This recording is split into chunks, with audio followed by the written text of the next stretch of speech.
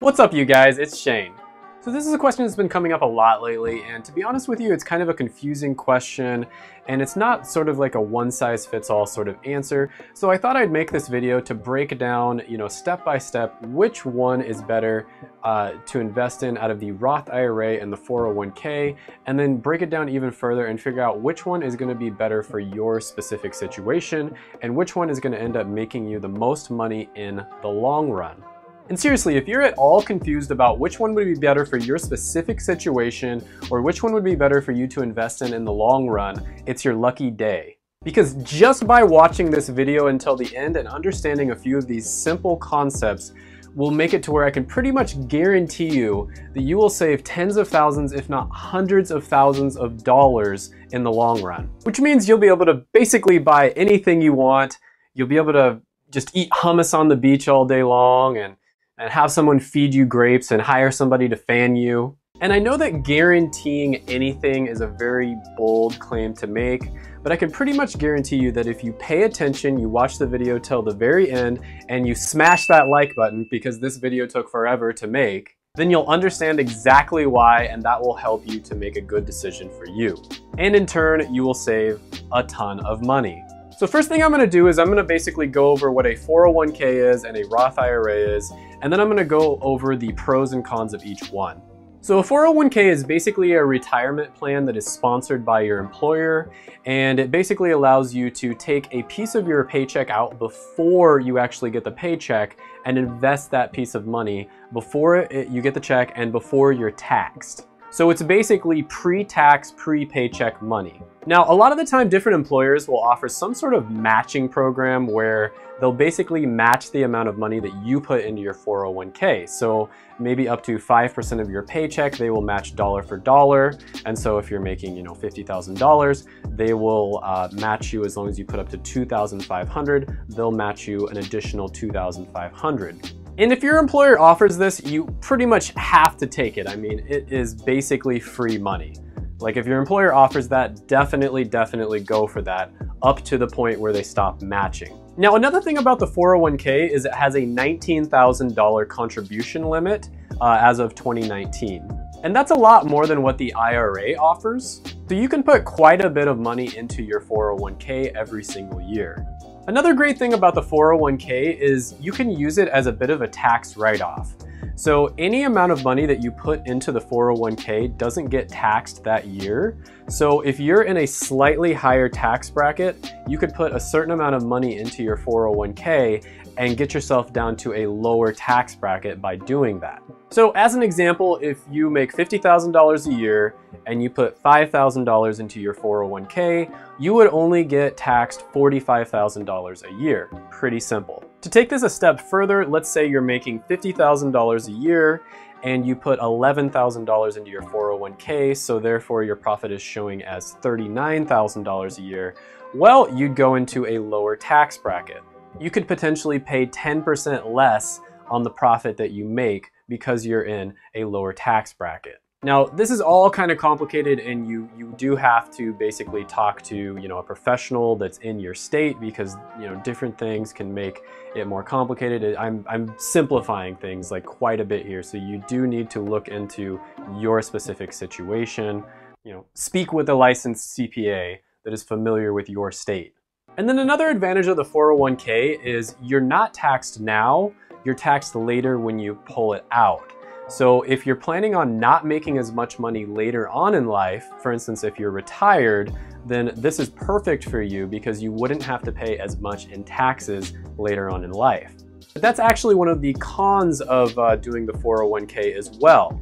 Because if you do end up making more money later on in life, you're going to end up paying even more in taxes than if you would have just paid taxes, at the very beginning when you were first contributing to your 401k. And another thing is you can only keep your 401k until you're 70 and a half years old. At that age, you are forced to withdraw it. And the problem with that is, the market could be down at that time. Like, let's say the market crashes right when you turn 70 and it hasn't recovered by the time you're 70 and a half. Well, you're kind of going to be SOL.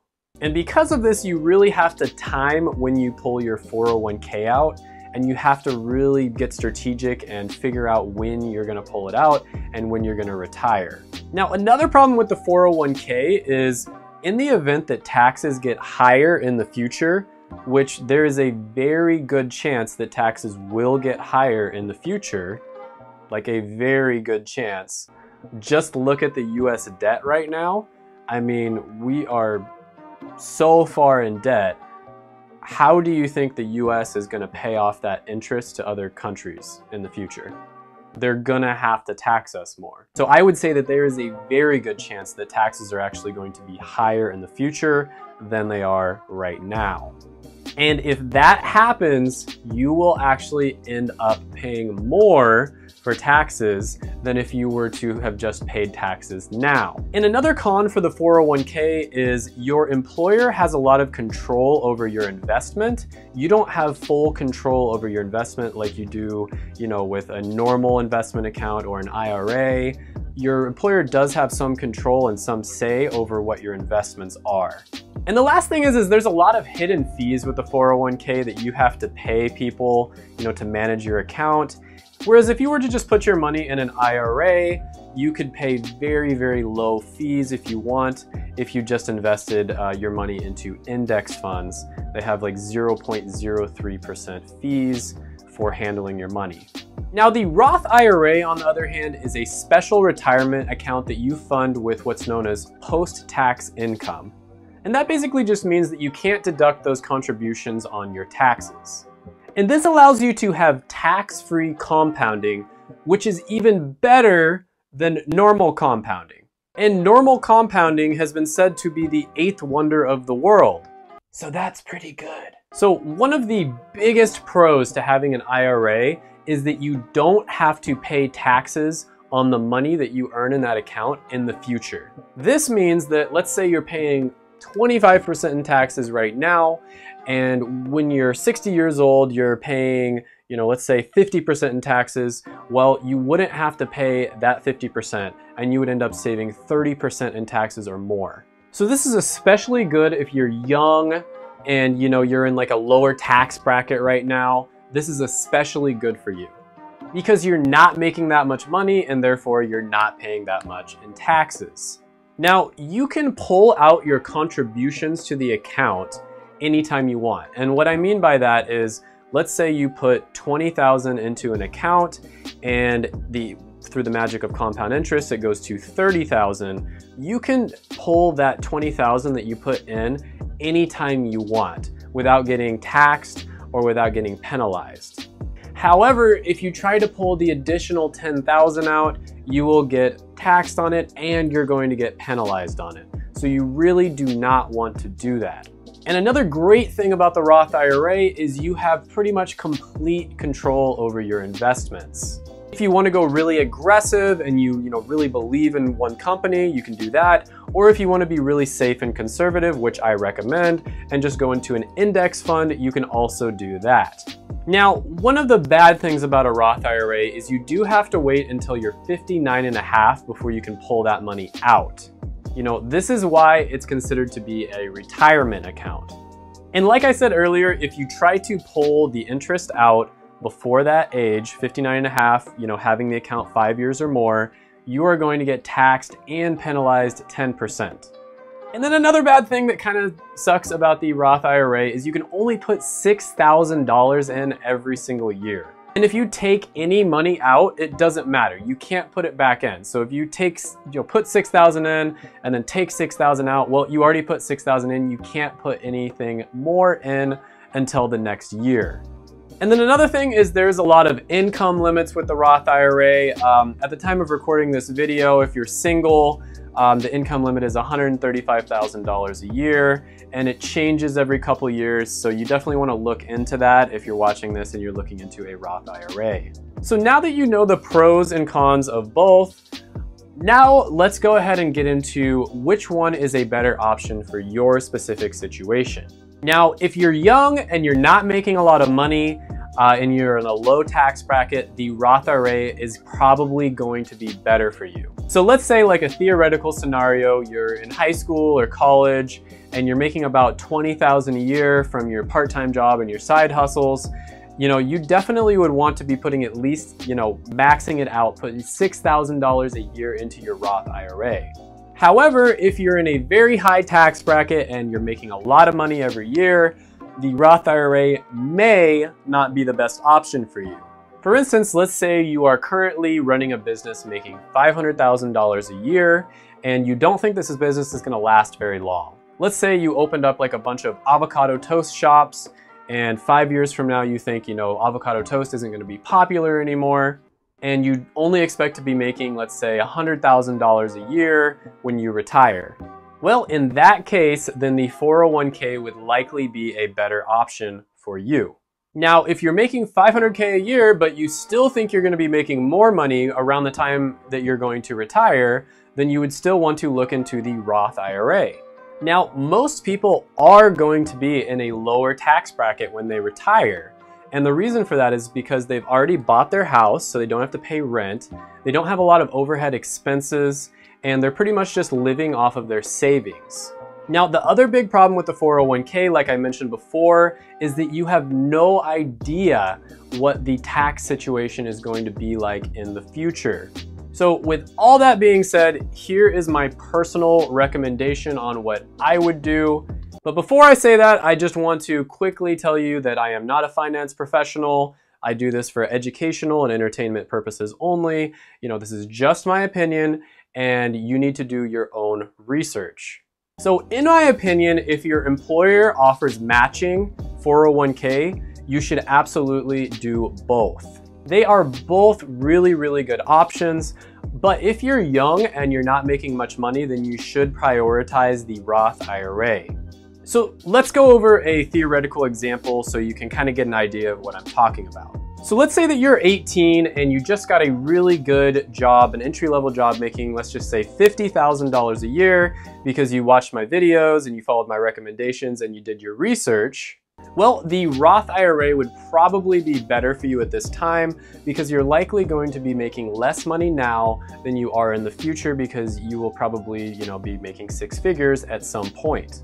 However, if your employer offers matching, then you absolutely should take advantage of it. So again, let's just say out of the $50,000 you make every year, you can only invest $10,000 every year and your employer offers 5% matching. You would want to put all 5% of that matching into your 401k, which would be $2,500, and then your company would match you dollar for dollar, so you'd be putting $5,000 a year into your 401k. Then, out of the $7,500 that's left, you would put $6,000 of that into your Roth IRA, and then you would have about $1,500 left over to either put into an index fund, you know, invest in real estate, or whatever you want to do with it. Oh, no! And assuming you withdraw all of it at 65 years old with a 7% return on investment adjusted for inflation, then you would actually end up pulling over $2 million out of both the Roth IRA and the 401k. And then after taxes, you'd have a little bit less than $4 million total. And if you put that on the stock market and you got, again, 7% returns, you would be getting basically almost $300,000 a year that you could easily live off in your retirement. And that means you could retire on almost $300,000 a year and you wouldn't even be touching the principal. You would just be living off of the interest. And that's really not too bad considering you would probably have at least one house, if not several houses that are already paid off, and you would have a very, very low cost of living. All right, that's it. So if you made it to the end, I really appreciate you watching.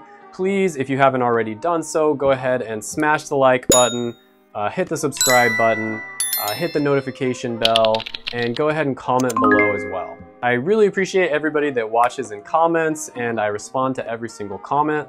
So thank you again for watching, and until next time.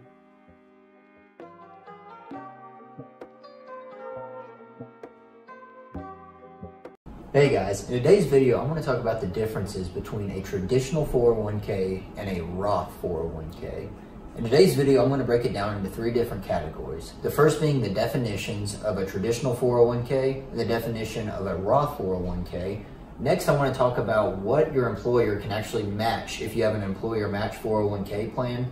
And finally I want to talk about what is considered a qualified withdrawal from your 401k account and what is considered an unqualified withdrawal and what penalties are associated with those. A traditional 401k account works by allowing you to take a certain portion of your income and put it directly into a retirement fund without it being taxed. This is beneficial because it allows you to take a larger portion of your income and put it in that retirement fund. If you do this early on in your career, this can really help you improve your earnings or growth in the retirement fund you're putting that money into. The only problem with a traditional 401k account is that whenever you go to take that money out of the retirement fund, you have to pay money not only on the principal that you put in, you have to also pay taxes on all of the gains or growth that that fund experienced over the years that you worked. A Roth, on the other hand, is a little bit different. A Roth allows you to take a certain portion of your income and put it in a retirement fund. However, you're taxed on it immediately whenever you put it into the retirement fund. The benefit with the Roth, though, is that whatever gains or earnings that fund experienced over the years that you were working, whenever you go to pull it out in retirement, you don't have to worry about paying any type of tax on the earnings or growth of the fund whenever you take out the money for retirement. This can be big. Whenever you work 25 to 30 years, the growth on the fund can actually outweigh that of the principal put into the fund. So this can be a huge tax incentive if you're looking to invest in a Roth. The second topic I'm wanting to talk about is if you have a company match 401k plan. This means that your company will match a certain amount of money you put into your 401k account. So if you do have a company match 401k, something that many people don't realize is companies cannot put any type of money or contributions towards your Roth 401k. They have to put the contributions towards a traditional 401k or some type of pre-taxed fund. Only you as the individual can put money into a Roth 401k. And you're actually limited per year to $19,000 that you can put into your Roth 401k if you're under the age of 50. If you're over the age of 50, you can actually put up to $25,000 per year. And this is as of 2019. So the last topic I'm wanting to talk about today, guys, is what is considered a qualified withdrawal from your 401k accounts. So for both a traditional 401k and a Roth 401k, in order to make a qualified withdrawal, you must be at least 59 and a half years of age or older and have been in the account for at least 5 years. There are certain special situations where you can withdraw early from the 401k accounts, and those typically involve life-changing events that make it difficult for you to work. If you still need to make a withdrawal from your 401k account before you've met those criteria, you'll have to do something called an unqualified withdrawal. So with unqualified withdrawals, you have to pay a 10% fee for an early withdrawal fee, and you will also have to pay taxes on the amount of money you withdraw from the account. However, with a Roth and a traditional, the amount of money that you actually have to pay in taxes will be different. So let me explain that. A traditional 401k, you haven't paid any taxes on at this point whenever you're trying to make the withdrawal. So whatever money you withdraw from the account, you're going to have to pay taxes on the full amount that you withdraw. However, this is different with the Roth because you've already paid a certain amount of taxes on the money in the account with the Roth 401k. So you will only have to pay taxes on the earnings of that account. So this is another difference between the traditional 401k and the Roth 401k. Those are really the big differences that I have between the traditional 401k and the Roth 401k, guys. They are both very useful tools for your retirement, and if you start them early, you will be very, very happy in the future that you did so. I hope you guys liked the video. Thank you so much for watching. If you did like the video, please give it a like and consider subscribing to the channel. I'll see you guys next time. Hello everyone. So today we're going to talk about how to open up a Roth IRA. And the reason why I chose Fidelity was because I just felt that it's a very easy process to set up an account with them. And they're also very informative in terms of educating you on different types of retirement accounts. So before we start, I quickly want to go over the key advantages of a Roth IRA. So depending on your situation, you might want to look at some of these other options that Fidelity offers. For example, the traditional IRA is more of a tax-deferred retirement account. So basically, you will pay taxes when you withdraw your money. And a Roth IRA account is the opposite. So a Roth IRA account, your account will basically grow tax-free. So the accumulation of your investments throughout the years will not be taxed when you withdraw your money on retirement. So for the purpose of today's video, we're going to go ahead and just focus on the Roth IRA. And this page here gives you a lot of good information on more of having a Roth IRA, earnings grow federally tax-free withdrawals. And for account futures, we're going to go ahead and click on this tablet here, and it'll give you a lot more information in terms of the eligibility of the Roth IRA. So as you can see here, there is no age limit. Maximum contributions are $5,500 per year. However, if you're over 50, you can contribute $6,500 per year. So let's go ahead and take a look at the fees. And as far as the fees go, Fidelity charges $4.95 for every online stock transaction. However, they do offer commission-free ETFs and also mutual funds, which is pretty unique. It really makes investment a lot easier. Okay, so let's say we want to open up a Roth account. We're going to go ahead and click here where it says Open a Roth IRA, and it's going to take us to the information page here. So if you have previously been a Fidelity customer, you can click yes. If you're new to the website, then let's go ahead and click no. Okay, it's going to ask you for some basic information.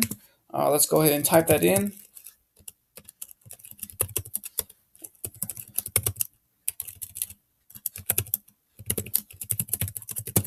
All right, so once you have your information there, we're going to go ahead and get started.